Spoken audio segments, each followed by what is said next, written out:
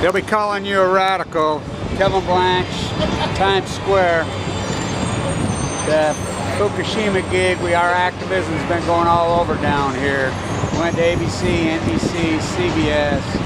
We made the national news on CNBC yesterday at the NAGSA site. We waited until they were shooting there.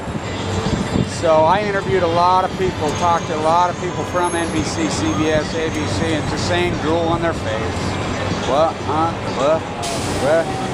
I've been using the line everybody in New York.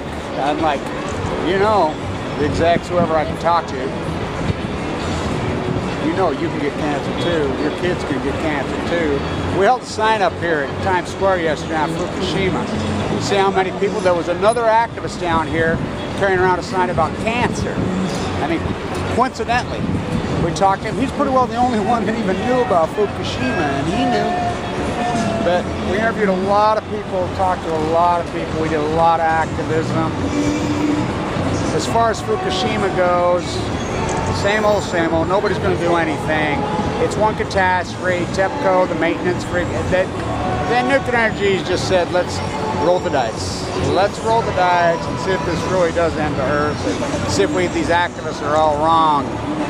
Just, you know, it'll kill a lot of people. It'll kill a lot of millions of people, but that's okay. That's okay. Let's kill a lot of people. But as far as, let's, you know, wipe out the ocean part way, it'll survive maybe. Let's see, and then we could say, oh, ha ha, I told you, activists. I told you that a nuclear meltdown wouldn't end all of humanity. So what? Your mother, your brother, your sister, your cousin died of cancer. Your child died of cancer. You're dying of cancer. So what? I see, we told you. Because it's fucking generational arrogance. And it's not just America, it's worldwide masses. Every 53 million tourists last year in this city. The weak dollar, they're not going to let the weak dollar go because the Fed and so much of it ran out of this city. Look what they've benefited from the weak dollar.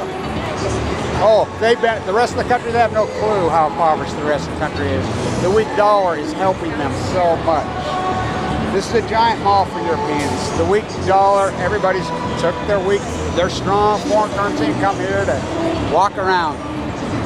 And New York benefits from it. New York City's turned into art? Forget art. There's no fucking art here. It's a giant fucking tourist trap because of the weak dollar. They're not going to do anything about that. They're going to roll the dice and just let it go and see if it really is civic genocide. Live like you have cancer before you have cancer. Because they're not going to fix it. They're not going to do anything. And they're going to wait till another one. We're not going to get 25 years between Chernobyl and Fukushima. We'll get another one before 25. And they'll be here. And then we'll contaminate and everybody's going to be aghast and say, why didn't they tell us? Why didn't they tell us? Why didn't they tell us? My activism, I walked this plank. I wish I wouldn't have. But I'm stuck with it now. As no good deeds go unpunished. My cell phone was sold this morning right off the bench next to me. A long, lonely, ugly fight. But if I don't do it, if I didn't do it, who the fuck does it? So I'm stuck with it. You're stuck with me. Stay on tune.